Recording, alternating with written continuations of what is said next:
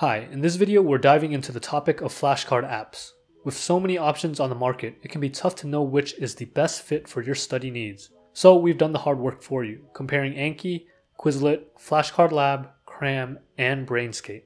We'll look into each app's user experience and learning curve, customization, spaced repetition study, and of course, the price to help you choose one that works for you. Just as a quick overview, all the apps function as digital flashcards as you'd expect. You can edit the material to show some prompt or question on the front of the card and then flip the card to show the answer on the back of the card. Where applicable, I'll use a rating system of 1 to 5, with 5 being great and 1 being poor to characterize certain aspects of each app. So with that context in mind, let's get started. Let's start off by talking about the user experience and learning curve. Anki is incredibly powerful with robust features that can be tailored to your exact needs. Here, I'm showing the desktop version of the app. There is a mobile version, but I'll talk about that more later. To get started, you can make your own flashcards or download a set from Anki's website.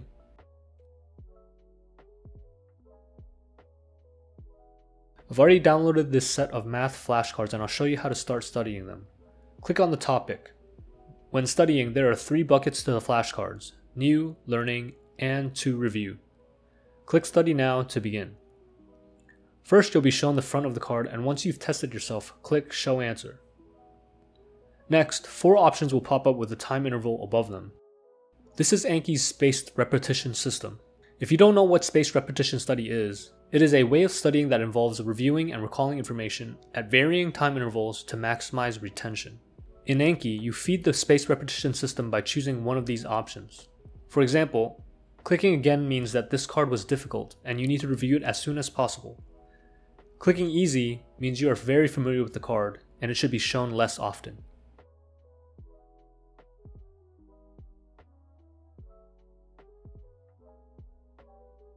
That's decently simple, but to really unlock the capabilities of Anki, you need to dive deeper into its deck options. Here's where you configure how the spaced repetition study works by setting things like time intervals, max cards to review per day, what happens with past due cards, etc. The terms in the options view are difficult to understand as well. There's so much functionality here that a full-on manual is needed to use Anki, and you can read extensively about how to use it on the website. Browsing and editing flashcards is also somewhat daunting. Here's the interface for browsing and editing your flashcards. You can see here that there are many labels and various ways to display the flashcards. You can get as creative and complicated as you want. Keep in mind this is just a very superficial look at Anki. There's so much more to the software that I've shown, from using HTML and CSS to create the cards, to adding extensions to enhance your studying. For this reason, I'm ranking Anki a 1 out of 5 for user experience, as it has a steep learning curve and a user interface that is difficult to use. Moving on to Quizlet. Quizlet's interface is very user-friendly and intuitive, making it great for beginners. It is on the opposite end of the spectrum compared to Anki. Here's what the interface looks like. Click the card to flip it. Navigate using the left and right buttons or just by using your keyboard arrow keys. You can choose to shuffle the deck to randomize what cards show up by clicking this icon in the bottom right. To check the deck options, click the gear icon to see what can be configured. You can sort your cards to focus on ones you need more review on, you can choose to study only the starred cards, and you can answer with the definition or show the definition and answer with the prompt. All buttons have tooltips to describe what it does. And that's pretty much all there is to it. Simple, clean, and intuitive. For Quizlet, I rate its user experience and learning curve a 5 out of 5. Now let's talk about Flashcard Lab's user experience and learning curve. Flashcard Lab is the most popular flashcard app that works with Google Sheets. As long as you're familiar with Google Sheets and/or spreadsheet programs, this will be very easy for you to pick up. The content of your flashcards are stored in the spreadsheet like so. To start studying, click the Start Reviewing button on the sidebar. Select the sheet contents you want to review and click Start Reviewing. The user interface is very similar to Quizlet, as it is simple and clean. You can use the buttons at the bottom to navigate and flip the card. You can also use the arrow keys on your keyboard as the tooltips show. You can also click the card itself to flip it and show the other side. By default, the flashcards are shuffled and are randomized differently each time they are reviewed. Similar to Quizlet's starred function, you can add a specific card to a sheet labeled Forgotten to study later. Once you've completed the deck, you can see a summary of the cards you had difficulty with. Going back to the sidebar, click the gear icon to show the settings for Flashcard Lab. Here, you can set a few things. The first setting is to set whether the back of the card should be shown as a prompt or the front of the card should be shown as a prompt. The next setting is to turn on or off spaced repetition study. Fear not, this spaced repetition study system is not the same as Anki's and is a simpler version of it. You only need to set the time intervals measured in days to configure the spaced repetition system. There are no other complicated inputs. As for rating Flashcard Lab's user experience and learning curve, it is definitely better than Anki. And although close, not quite as simple and intuitive as Quizlet. For this reason, I rate Flashcard Lab a 4 out of 5 in this aspect. Moving on to Cram.com.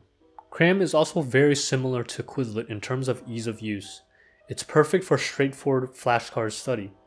It has the same navigation and card flipping controls as Quizlet. It has a shuffle mode. You can toggle between showing the front of the card or the back of the card first, and overall feels very similar to Quizlet.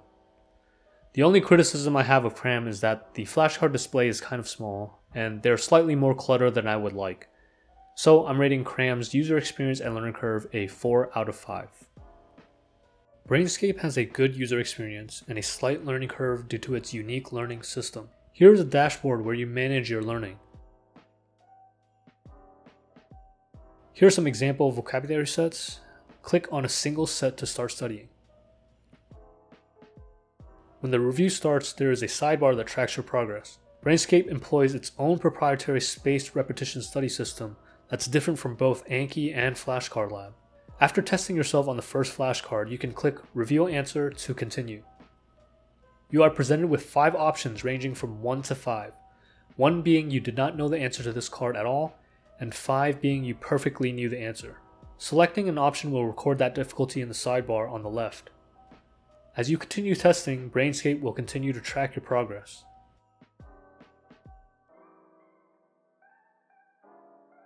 Now, here's a slight nitpick. At 10 cards, a checkpoint pop-up stops me and requires me to then click a button to continue with the next 10 cards. This is a hiccup in the reviewing process, and to remove it, I have to pay for the pro version of this app. Continuing on, I review the next 10 cards.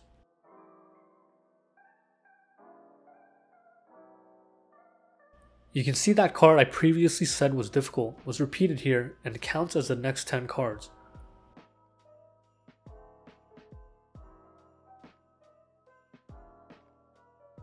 Shortly thereafter, another checkpoint is reached.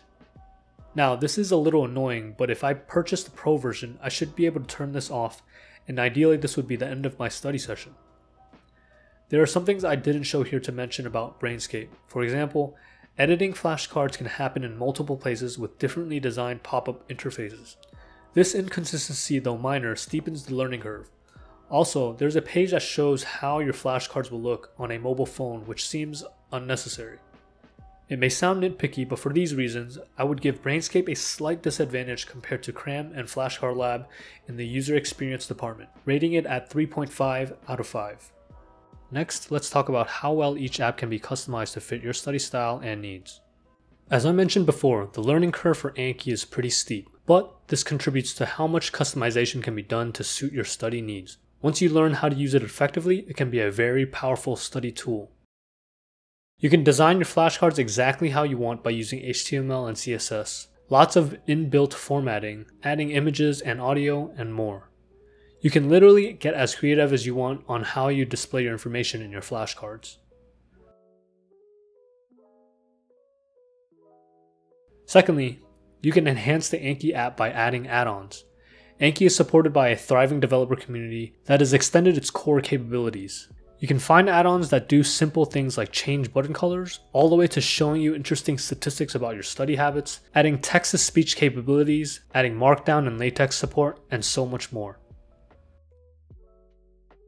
The spaced repetition study system is the most customizable out of all the apps that exist out there. You can tailor the time intervals to work with your specific study schedule and tweak it to your own ability to memorize knowledge. As far as customization goes, there is no app that has the extensive capability that Anki does. It is easily a 5 out of 5 in this aspect. The customization capabilities of Quizlet, Flashcard Lab, and Brainscape are all pretty similar. You can add media like images and audio, and there are some limited ways to format and display information on the flashcards.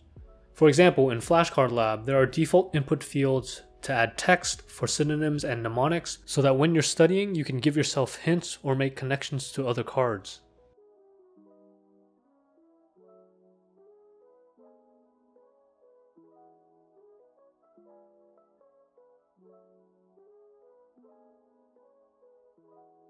Or you can change these input fields to whatever you like and they will show up on the flashcards in certain locations. With Brainscape, one really cool UI element is the Advanced Cards Editor. It is a user-friendly template that allows you to add footnotes, clarifiers, and other sections to your card. Compared to Anki, these three are definitely not as customizable, and if Anki is the gold standard with 5 stars, Quizlet, Flashcard Lab, and Brainscape are rated a 3 out of 5. Lastly, Cram has the least customization out of the 5 apps, both from a card design standpoint as well as settings. For this reason, I'm rating it a 2.5 out of 5. Let's talk briefly about each app's capability for spaced repetition study. Again, spaced repetition study, or SRS, is a way of studying that involves reviewing information at varying time intervals to maximize retention. There are many ways to go about doing this, but the general idea is to show you cards that are difficult more frequently and cards that you know very well less frequently. Out of the 5 apps, only 3 of them have SRS capabilities. The first one is Anki, that runs on the Super Memo 2 algorithm, or SM2. This is also the most customizable and complicated system. Flashcard Lab employs a modified Laintner system which is much simpler than Anki, but the trade-off is it's less tweakable. Basically, with Flashcard Lab's system, you graduate cards to be shown less and less based on time intervals you set measured in days. If you forget the answer to a card, then it puts it back to the most frequently reviewed time interval. Lastly, Brainscape has its own proprietary SRS system. Finally, let's talk about price. Anki is free for the desktop version, but it costs $24.99 for the iOS app. This is a one-time payment. Quizlet has a freemium model and charges for an unlimited bank of study material, no ads, and custom formatting and media for flashcards. For the Plus version, it is either $3.74 per month paid annually or $9.99 per month paid monthly.